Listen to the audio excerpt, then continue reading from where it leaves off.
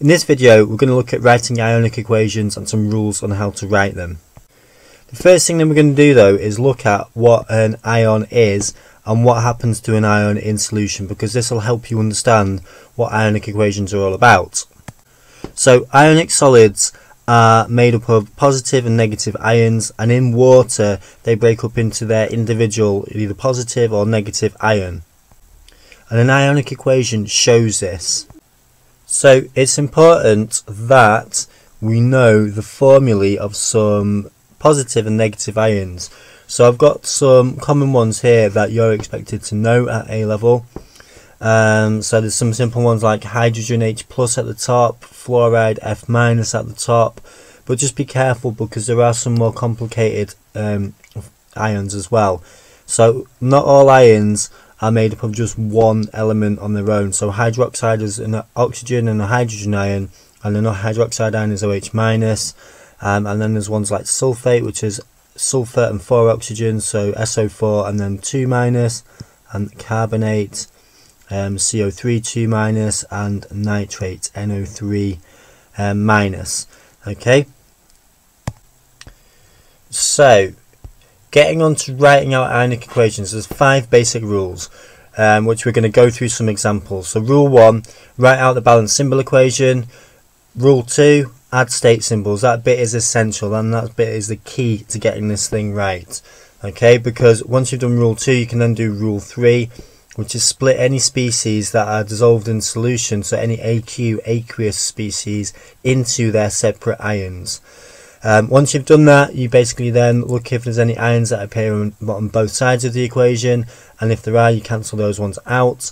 And then step 5 is just tidying up and writing out the finished ionic equation. So what we're going to do next is look at 3 examples, and we're going to follow the rules to write out an ionic equation for each.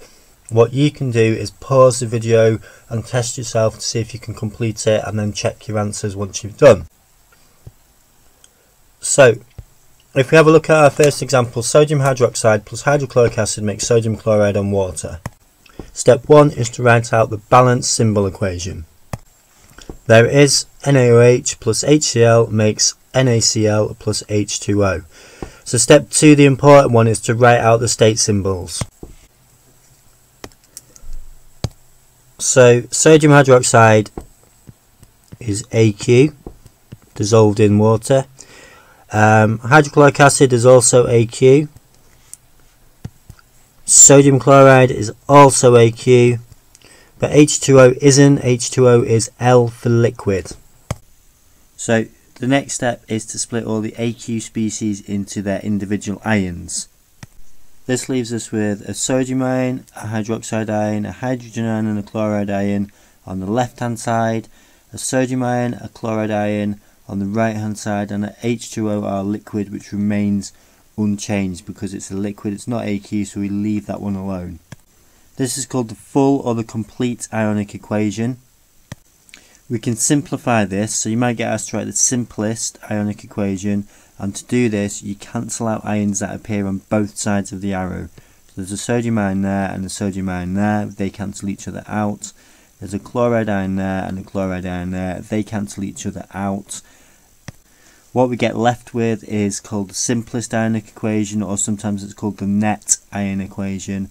So in this case it's the hydroxide OH minus ion plus the hydrogen ion making H2O liquid. Okay, so we're going to look at some more examples. What I suggest you do for this is just pause the video, have a go at writing yourself, and I'm going to write up the answers on this. So there's the balanced symbol equation. You should know that calcium is a solid, H2O is a liquid, calcium hydroxide is aqueous, and hydrogen is a gas. This means that the only thing that I've got to split into ions is the calcium and the hydroxide, and I've got 2 hydroxide ions, so 2 OH minus ions.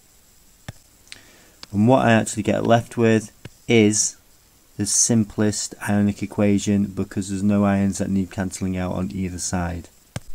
This next example, this is a key equation from inorganic chemistry and the reactions of chlorine.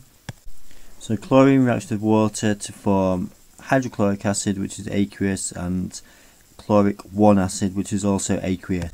So if I split up the aqueous species into their ions, so hydrogen chloride becomes hydrogen plus and chloride becomes chloride minus. Chloric 1 acid becomes H plus, and we get the chlorate 1 ion, ClO minus. And that is the simplest ionic equation because there's nothing to cancel out on the left hand side. So there you go, job done. Have a go at practicing some of these, have a go at following the rules, and that's how to write ionic equations.